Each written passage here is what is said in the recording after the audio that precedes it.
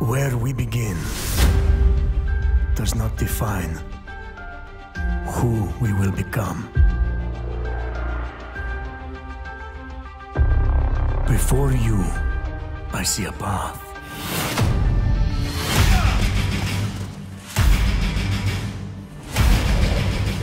So you were telling me that this is your first summer not in Greece?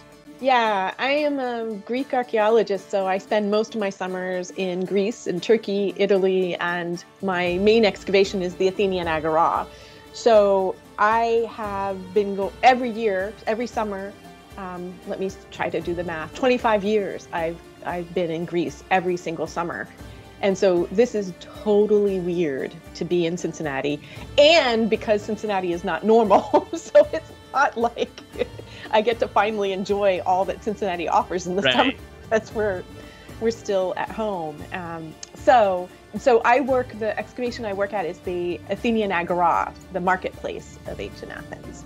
So which is right below the Acropolis. And I miss it. That's what I miss about being home this summer. So well, we can at least visit virtually.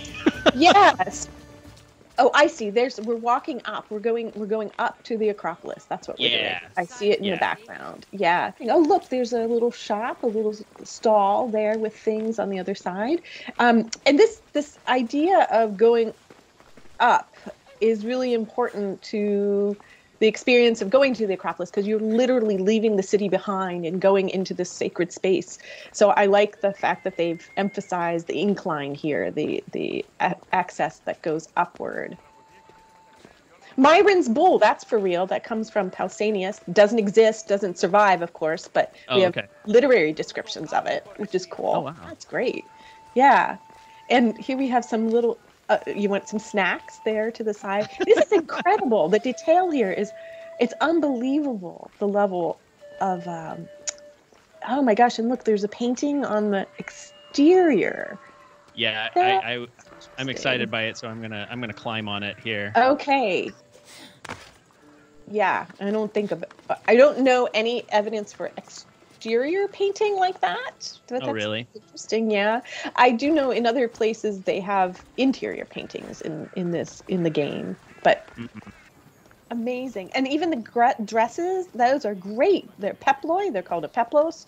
Peploi in the plural. Very nice. Very, very appropriate. Do you know what date this is supposed to be? It's supposed to take place during the Peloponnesian War. Okay. All right. So about 425 BC is the date. Yeah. And the painting on the sculptures, that's really great too.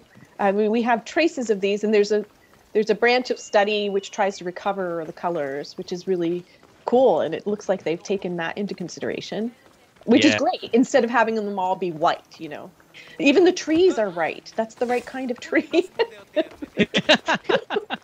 I am amazed by this. I can't believe the detail. I'm going to keep saying that. It's crazy. I mean, somebody really did a lot of research on this.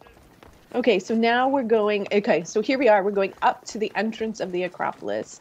And in 425, the entrance would have been a single solid ramp. So this switchback is not right. The switchback comes in the Roman period. So now we're going up to the gateway. This is the propylaea, and it's plural. It means gates, because you can see we have a front entrance and a back entrance, and both could be closed. So we're going through, and there you see sneak peeking out is the Athena Promachus, this giant statue of Athena, who was so tall and so shiny that sailors coming into port could see the sun glinting off of her helmet. You knew you were home when you saw the glint of Athena. So what would she have been made of? She's made out of bronze. Wow. And she's Athena Promachus. She was put up after the Persian Wars as a thank offering to Athena. Promachus means sort of strategy and before the war. Pro-Machus, before the war. So she gave them the ability to be successful in the Persian War. And now that's the west side of the Parthenon. Oh my gosh, look at you. Wow. That is interesting. Okay, so those are the deeds of Heracles from a different temple. Yeah. So this was actually why I climbed up here, was because I was a little, I thought it was weird that they were bronze, because I'm like, aren't these marble?